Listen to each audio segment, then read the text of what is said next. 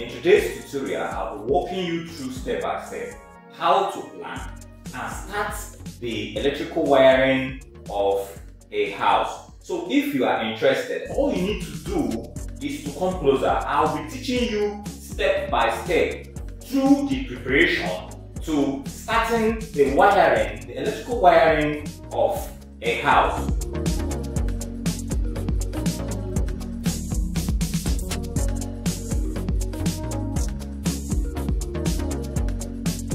Hello special friends, you are welcome back to this channel. In fact, you are special and I celebrate you once again.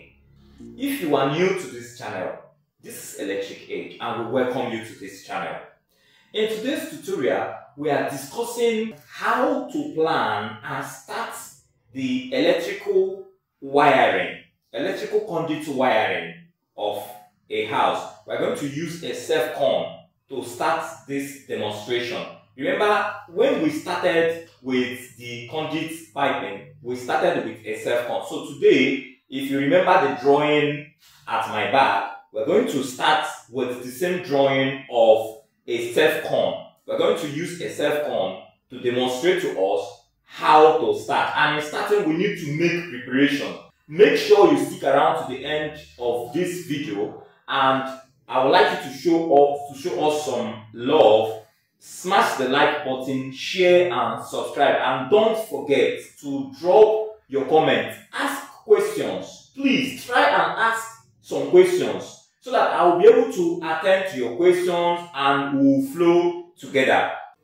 So, having seen this, of course we started with this when we were talking about our conduit piping, the conduit piping of a self-con.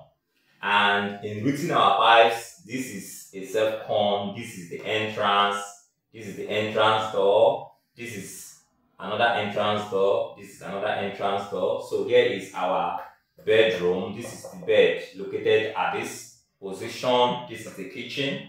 This is the bedroom. Here, in our initial demonstration, we did not put this light here outside. So let me touch or explain this sketch once again before we move on. Here is our DB. It's a single phase. It's a single phase distribution board. And in this demonstration, we don't have any AC. There's no AC. There's no water heater. There's no cooker unit. All we have here is just the lighting point, and the socket outlet. So we have three circuits. The first circuit is the one that starts from this DB. Look at this DB. The one that started from here to our switch, from the switch to other parts. But we can also make it such that we take our supply from the DB. Look at the DB here. From the DB to this four-way box, from the four-way box back to the switch. Then from this four-way box, we locate this light. We have two lighting points at this room. From here, we locate this one. There was a fan, a point of fan here where I just omitted it. I just removed it for a better understanding of this sketch. So from here, we located the kitchen. From this kitchen lighting point, we get back to the switch, and from here we get to the bathroom. So the second circuit ran from here to our first socket. Look at the first socket here. Look at another socket there in the room. We have two sockets here in this room, but this we located from the sit out to the first socket, from the first socket to the kitchen socket, from the kitchen socket to this TV socket, and it ends there. So the third circuit ran from here to this sit-out light, and from the sit-out light to other security light. But now we added another security light outside before you enter the building. There is another security light because security is very important. So we are not going to omit any of the security lighting points. So here we have 1, 2, 3, 4, 5. I think 4 lighting points for that circuit is okay. In this particular one, we have 1, 2, 3, 4. 4 is okay for this circuit. Then in our socket outlet, we have 1 socket, 2, 3, and 4. They are okay. So today we want to look at the wiring. We want to look at the preparation before we start wiring. In wiring of a building like this, remember we are talking about the lighting point and the socket outlet. So in lighting, we make use of wires. We make use of 1.5. We make use of 1.5. So in the wiring of the lighting point, we make use of 1.5 red, 1.5 red. We make provision for the black. The black, we have 1.5 black. Then when we talk about the socket outlet, we make use of 2.5 red. We make use of 2.5 black, 2.5 black, and 2.5 green. So in this preparation, we've seen the things that we need, the wire that we need.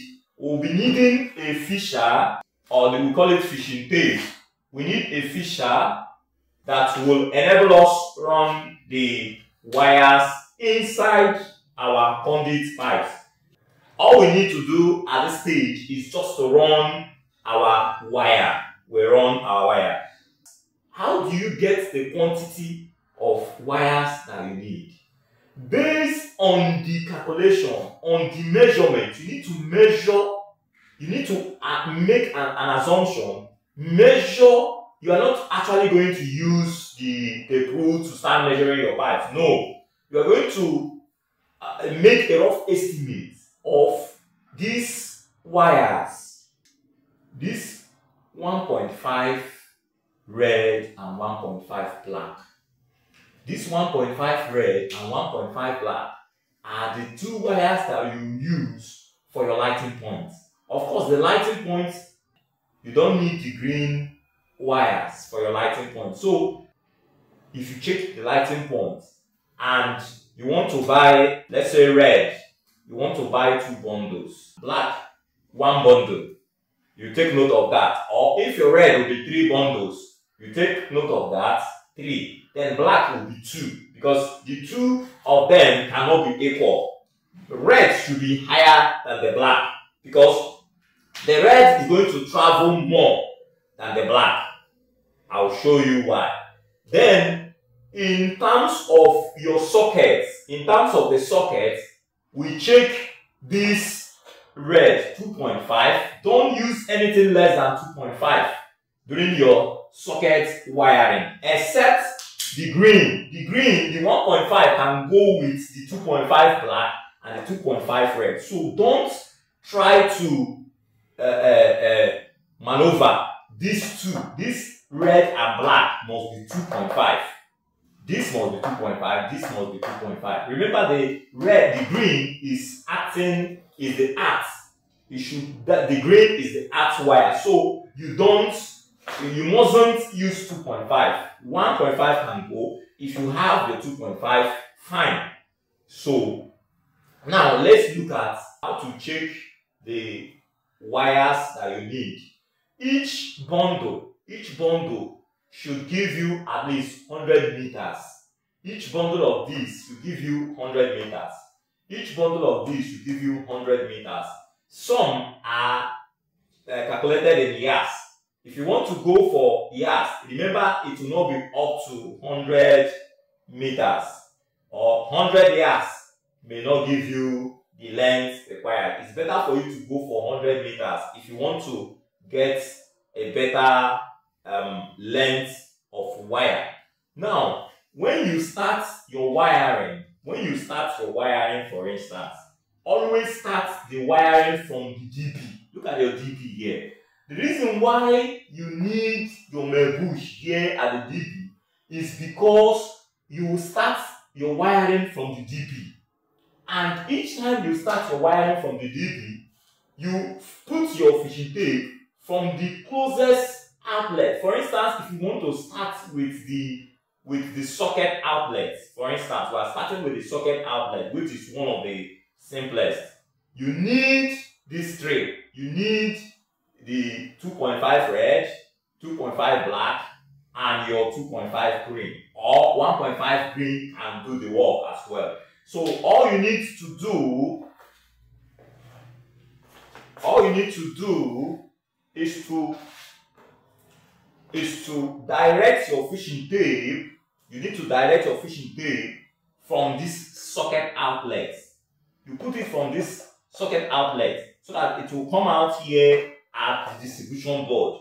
While someone will be here to feed you with the red,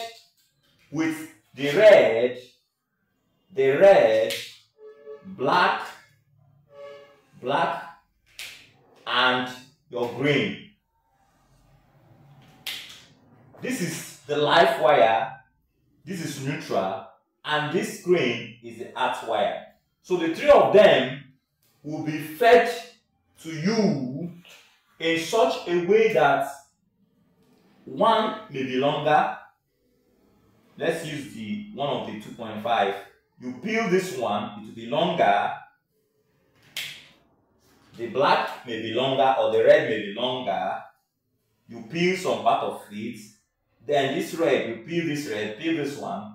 Use this and coil it around this particular one, leaving some parts. This one, the green, will also come and coil on the body of the peeled part of this red, while this part will be left without folding. So when the fishing tape comes from this nearest point to the board, you will fold it such that the fishing tape has an opening. This wire will come here and fold back on the body of this wire. So you need to apply some lubricant, like you can use oil. Some electricians prefer oil, while some prefer soap, liquid soap to oil. So by the time it comes out here, you continue the process. You will continue the process to this point, to that point, and to this point. So while you are doing that, by the time you come out here, you make sure that you leave up to 6 inches for the purpose of termination. You leave up to 6 inches and continue the process. While this whole wire will come here, there are in some cases where some professionals may want to be fast in doing this. If you are a professional, you know how to make it fast. Yes, you know how to make it fast. You can put your fishing tape from here or from there. The fishing tape will come out here and you put it back, knowing that there will be a reserve of that fishing tape, because if you force the fishing tape, it will bend and it will cut. So you make a reservation here, send it to this point, reserve it, and send it to the board. So by the time you draw this out, you prepare your fishing tape and continue drawing from here. By the time the wire comes out here, you continue until you get to that stage. So here, it is the red, black, and green wire that will be used for your socket outlets. Why I'm using this sketch is to make it clearer for us to understand and understand it better. So in the case of lighting or lighting points or wiring of the lighting points, what do we do? How do we run the wires? Remember, we're just starting today. So any question you have, remember to drop your question. I will answer any of your questions. So if it is in the case of lighting points, all you need to do, you also start from this point. From this point, you can use a bench, you can use a scaffold, a small scaffold to climb up. Then you send your fishing tape to the board. When it comes out here, you are going to feed 1.5 red and 1.5 black. So you send your wires from here to this point. At this point, your red and your black will come out at this point. This red that is coming, at this point it will not stop. It will go to your switch. That is where it will stop. By the time your red stops here, you put another red. That will switch, that will on either this light or this light. And remember, if there is a fan hook there, you will no longer send, this one is not coming here, but you send a branch from here to the point of fan hook. Let's assume this is the point where you have your fan hook. You make some extra reservation for this fan hook, especially if the owner of the house intends putting a POP ceiling here. You don't just cut pipe anyhow. And one secret I want to give you in this tutorial is, don't ever try to use joint or join your wire such that it will hide in the pipe. Don't try it. It is a very wrong practice in electrical wiring. So at this point, I am going to end this video because I don't want this video to be long. All I want you to know is to know the basics. The basic is that in wiring of the lighting point, you use 1.5 black and 1.5 red. While in that of sockets, water heater, AC, cooker unit, you can use 2.5. Some people prefer 4mm in their cooker unit. And in that cooker unit, you must use the live, the neutral, and the hot wire. So if you enjoy this tutorial, I just want to make it brief so that it will not be confusing for some of us who are upcoming or beginners. Thank you for watching, and don't forget to drop your comment. It is your comments, your questions that will make me know areas you need more of my explanations. Thank you for watching, and remain blessed.